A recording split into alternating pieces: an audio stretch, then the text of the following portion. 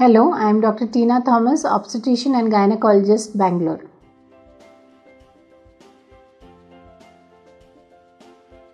Emergency contraception is basically a progestrone called Levonorgestrel, now LNG.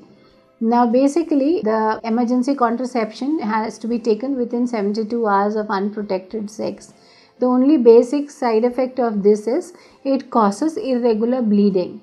So there is definitely a possibility of a delay by 6 days, or it had come early. Now if the patient takes a emergency contraception on day 4th or day 5th of period, then she would expect a period within 2 weeks.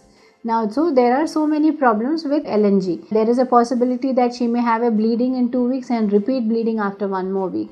So, or the patient had no bleeding only and the LNG didn't work at all, or it was not required, and she may have a delay of 3 weeks or 4 weeks. So a delay of 6 days doesn't have, after taking a LNG, which is the question, doesn't mean that the previous LNG was taken and it used to come correct and this LNG is taken and it has got sick. There is nothing relation between that and this.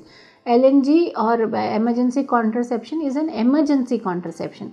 It is not meant for people who have regular sex to be taken. So once you make it as a regular tablet, there are definitely going to be bleeding irregularities. It is only meant to be an emergency drug.